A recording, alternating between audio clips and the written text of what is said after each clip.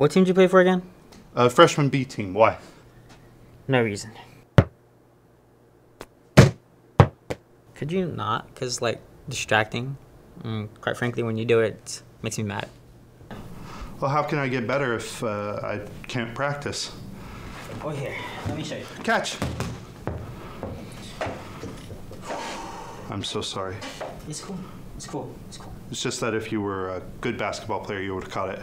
Okay, that's it.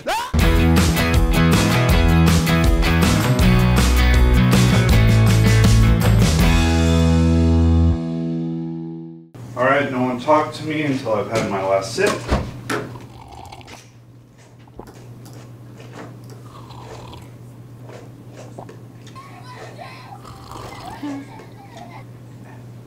All right, news has come from the upper-ups that we have a new show.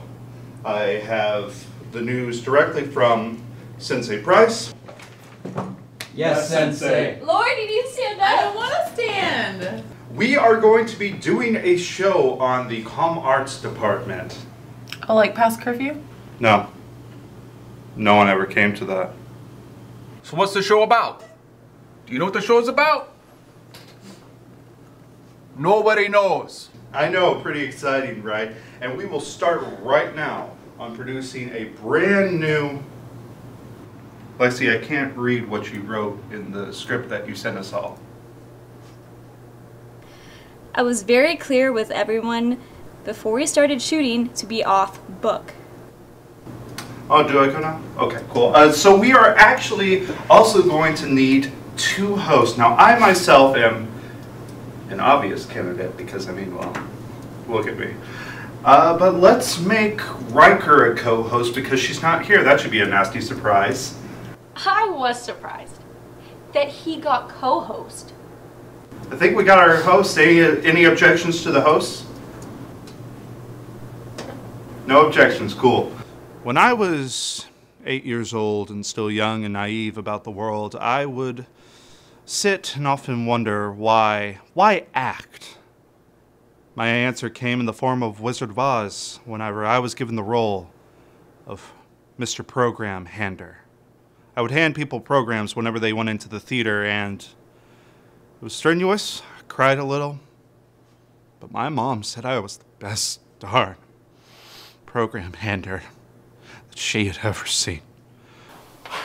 I like Caleb. He's a cool guy. He's pretty cool when he leaves. It's pretty cool when he doesn't even show up. I like Caleb when he's sick at home.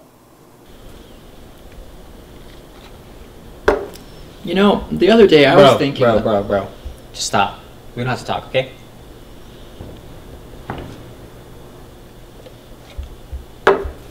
This is a studio where all the magic happens on Monday nights. Normally looks a lot better than this.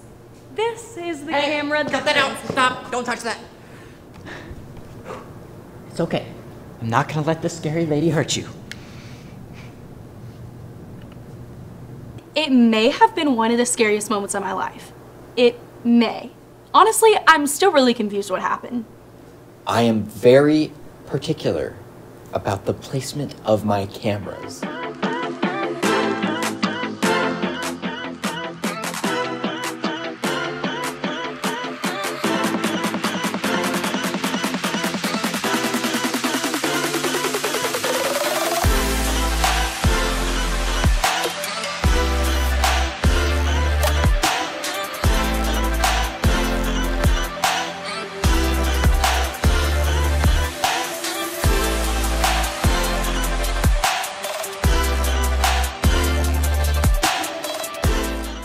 Hello, and welcome to Overexposed. The show that believes that deep down Nicolas Cage is still a good actor. But most importantly, it's your inside look to all things entertainment at SAGU. I'm Riker Russell. And I'm Caleb Garrison, and we have a wonderful show for you guys tonight. Including our first challenge video, the B-roll challenge. But before we get to that, we'd like to thank our sponsor, Boxed Water. Why drink regular tasting water when you can have water from a literal box? This is a picture because it was too expensive to buy. Now let's see what crazy clips came out of this week's B-roll challenge. Hi, welcome to the first ever episode of the B-roll challenge. Our contestants today are Steven Farina and Andrew Pena. Today, they will shoot, edit, and export 10 seconds of B-roll relating to this topic, sports drinks and energy drinks. Now I'm going to think of a number in my head, and whoever is closest will get to choose their camera, which we have the GH5 or the A7. Now, Steven, what is your number? My number is 4. Okay, Andrew? 7. All right, it was 7. Andrew, take your pick. Keep it with the 7s. Getting the A7. All right, Andrew has the A7, and Steven will take the GH5. Now, let's get ready to shoot some B-roll, shall we? Let's go. All right. I was lucky enough to not have a memory card, so I have to go supply my own. You guys can't come in, so be right here. Got what I need, got some props, got some other weird cool things. Let's ride. I have I just have a general idea of what I'm gonna film. You see, my roommate has, he has a Gatorade powder. That's what it's gonna be about. And I'm thinking about going into the wellness, getting some quick shots of, like thirst and sweat.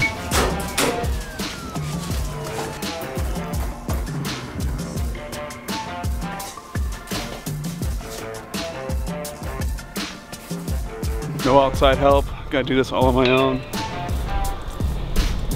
I'm gonna walk and do my settings. Save me a little time. Oh my gosh, it's closed too, isn't it? What's today? Saturday? They don't even open till 10. Okay. Well, that's in 2 minutes. No one's here. Wait for 2 minutes. You ready for this? Get ready for this.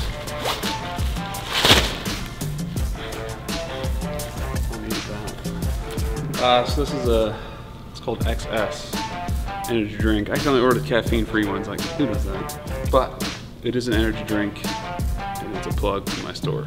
Buy this.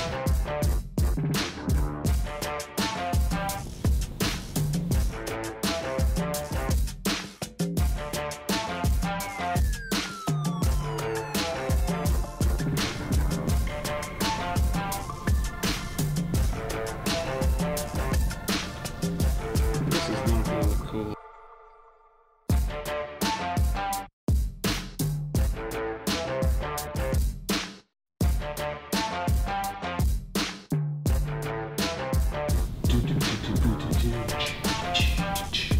Everyone's watching.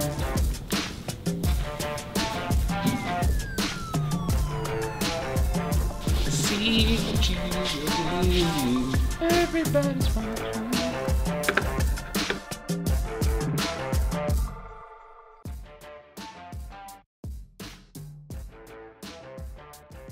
Challengers, pause what you're doing. There is a red Solo cup that looks exactly like this on the fountain over by the den. The first person who gets it gets to come back and edit, no big deal.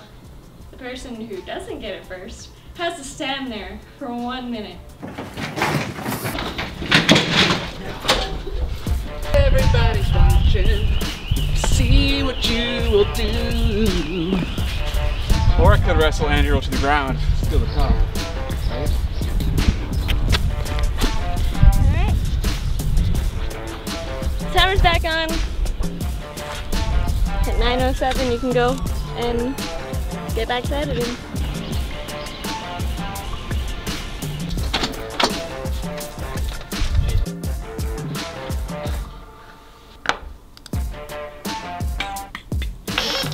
Now we get to enjoy. 2 minutes left. Thank you so much for joining us for the B-Roll Challenge. Thank you both so much for competing and having a great time creating content. All right, later tonight we will learn the winner of the B-Roll Challenge during Rob Price Reacts. All right, so stay tuned for that.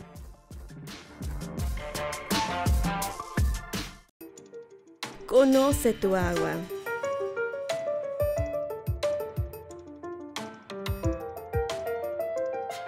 Mejora tu experiencia.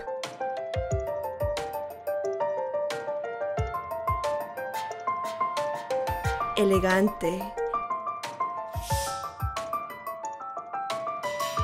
intensa.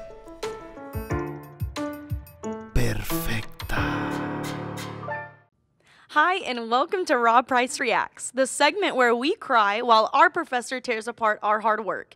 Joining us is the terror himself, Rob Price. That was a horrible intro. Try it again. That's I think terrible. it was fine, so we're going to Who move taught on. you this? I learned from you. All right, so we're going to start with video number 1. Okay. Try to be as nice as possible because someone did put a lot of hard work into this.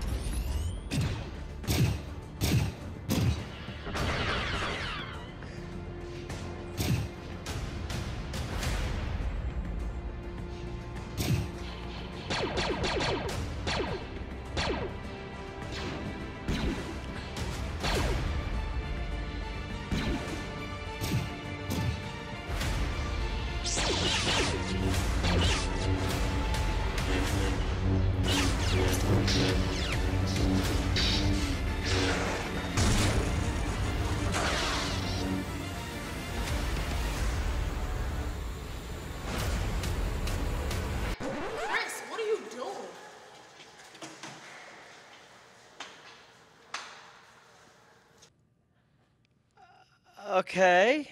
I think that was pretty actually good. wasn't half bad for an intro class. I think I saw a piece of gear in the shot, though. I saw some kind of a, maybe we can run it back to the very beginning, or some piece of gear, microphone or something, but you know what? The After Effects, the lightsabers, the lasers, not bad. Not bad at all. Who did this? I'm trying to remember who did this. I'm not sure. I'm very impressed. I feel like mine was the best, but I'll give this a close second. You did nothing like this. Yours was horrible. I don't think it was horrible.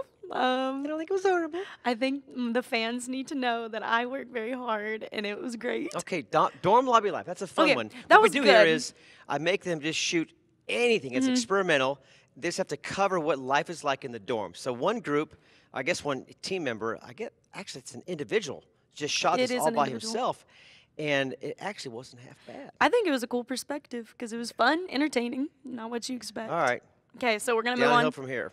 Oh, my gosh. Okay, here we go. Oh, boy. I think this is the best rendition I've ever seen, so brace yourself. This looks like Office. And 3, 2, 1.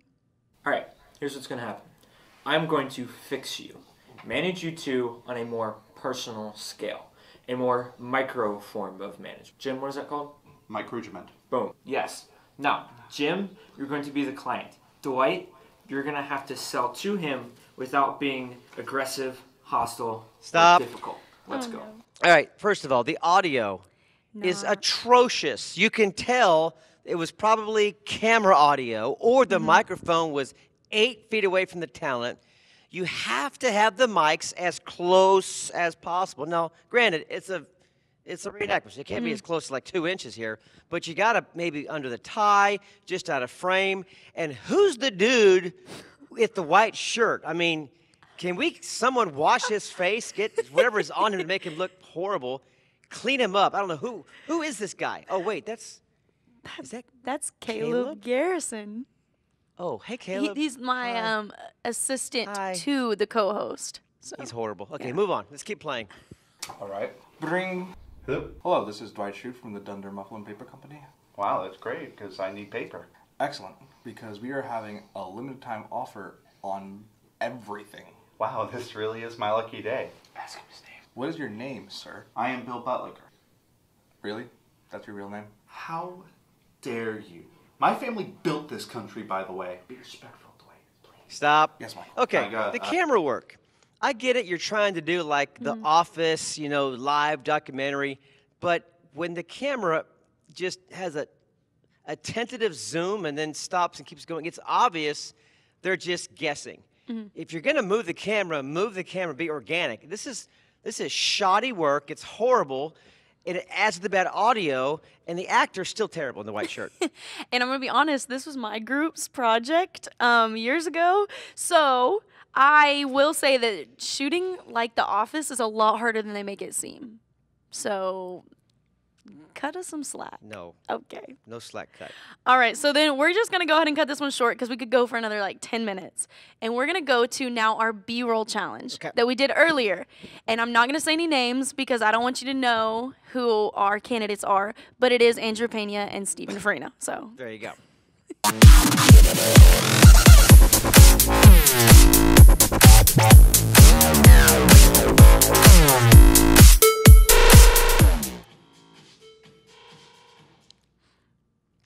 What is that? I don't even know what it is. It's an energy drink? It's an energy drink.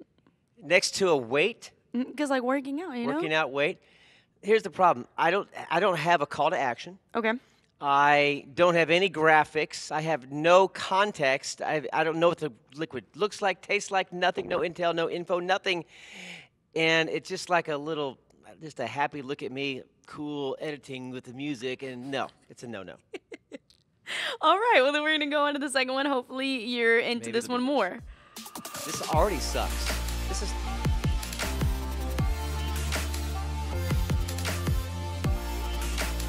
Jesus drinking... Father, I'm sorry. They had to do this to you. He gave us permission. You got Jesus drinking Gatorade. You have... How do you know he didn't? You have desecrated the statue that honors the Hagee. He I can need just I do need it too. names. He can just do it too. He can quench his thirst. He's the water of life. He doesn't need to drink Gatorade. I don't want to see this again. Give me something different. This is Okay, horrible. so those are only two. So you have to pick a winner out of those for two. sure the first one. The first For sure one? the first one. Okay. At least Do you want to know who it was? least, Yeah, who was it? Farina. Steven Farina. He shot the first one? He shot the first one. And who shot the second one? Andrew. Pena. 1 Farina, 0 Pena. Pena is a pain to Professor Price. Are we done yet with this segment? We're done with Can this I segment. go? Thank you so much.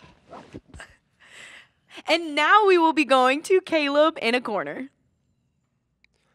Hi, welcome to Caleb in a Corner. I'm Caleb and this is my corner. Let's talk about the Oscars. The Oscars are next week, and since everyone else has talked about it, I thought I might throw my hat into the ring on a show that very few people will probably watch. For Best Picture, I do agree with the Academy on this, and that is the Best Picture winner should be Joker. I loved this movie when I saw it in theaters, and I still love it when I watch it now. Not that I ever saw a rated R movie. The sound design and story beautifully capture a man spiraling towards madness. For lead actor, we choose a man who started as an emo Darth Vader cosplayer, turned into my pick for best lead actor. Adam Driver, who is not a driver, turns in an amazing performance with heart and pain in Marriage Story. Also rated R, also haven't seen it. For lead actress, we have Ana de Armas in Knives Out. In Knives Out, in this movie, she made what could have been a really uninteresting role into a centerpiece amongst who's who of actresses. Here's to her having an actual nomination next year. For animated feature, I was expecting a cute little Christmas flick when I sat down and watched Klaus. But what I ended up getting was so much better. This movie reduced me to tears the first time I watched it, and it is also beautifully animated, going back to hand-drawn 2D animation rather than computer-generated animation. It is a truly beautiful and heartwarming film. Go and check it out. The best original screenplay goes to Knives Out, a movie that I did not want to see. I didn't like the trailer. I don't like Daniel Craig. He is a terrible Bond. I am only kidding. Haha.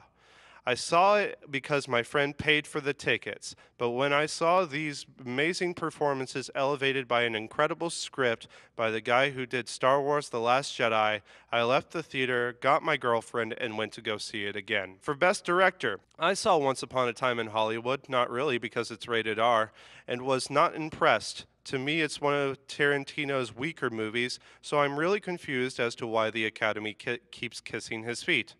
I was wondering if they got any of the director nominations right, but then I saw the World War I epic 1917, and it showed me what a truly great director like Sam Mendes can do. It is beautifully choreographed and shot to look like one continuous take. Only a great director can make that script a truly riveting reality. And now on to categories I made up. Best Unintentional Comedy, John Wick 3, Parabellum. Worst Movie of the Year, Heck Boy. I mean, what the heck, Heck Boy? Movie that I totally didn't secretly enjoy, 5 Feet Apart and every other rom-com I saw this year. Most Wasted Potential of Liam Neeson, Cold Pursuit.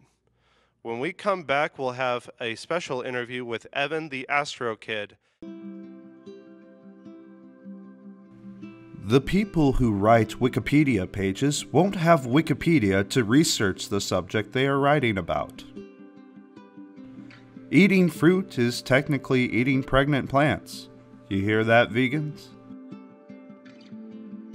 While driving a car, you can be outside but still inside, moving but still.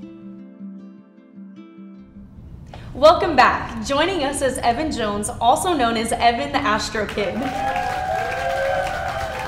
How are you doing? Good. Thank you so much for joining us tonight, Evan. Absolutely. Absolutely. Okay, so you have a new album out called Lemons, and I noticed that on the track list there's not a song called Lemons. So can you please give us an idea as to why you named it that?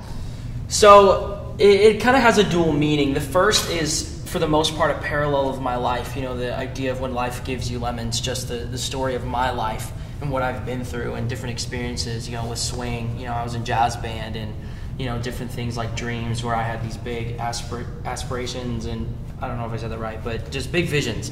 And, but also it has another meaning to where, you know, a lot of people, they get this idea of, you know, when life gives you lemons, you make lemonade. Well, if you don't have the proper ingredients, it's just going to be nasty lemon juice. But what people will do is, because they don't have the other ingredients, they will just continue to take this nasty bitter lemon juice, and it'll really gunk up and fill up their insides. But it's this message of, you know, as a believer, you have access to the living water from Jesus Christ and the sweet blessings from God the Father, and then all together that creates the lemonade and sustains you and fills you up. That is a super cool concept. Now that you've explained it, I love the name Lemons, and that's so cool. You've been creating content for a while now. What's been your inspiration?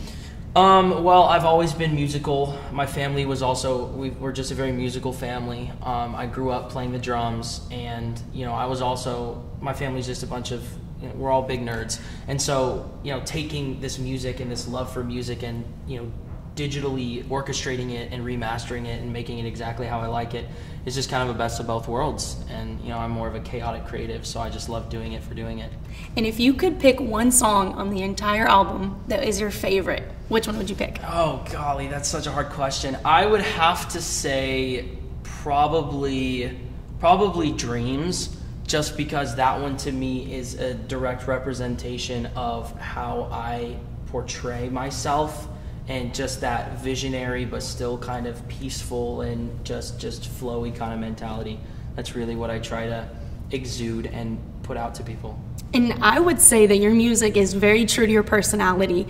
What would you give advice, or what piece of advice would you give to somebody else who's maybe battling with being true to their music or to whatever they're interested in? Yeah, I personally would love for people to really push into the idea of God giving them their identity, because a lot of times they will try to create their own identity based off of, you know, what they want and not really who they were created to be. And so if you really allow God to kind of poke inside of you and look inside of you, then using what he gives you, you know, originally with my old music, I was trying to take this, you know, traditional rap angle, but God was really showing me that, you know, I'm a big nerd, I'm a gamer, you know, different things like that. And so using that identity and who God has made me to be, and then just putting it in the music. Evan, this conversation has been so good, and I love everything about you. I love your personality, I love your music, and I am so thankful that you came here to give us a little bit of insight. And everybody, y'all need to go listen to the album Lemons. It's on all streaming platforms. So thank you so much for joining us, Evan, and now we're gonna head over to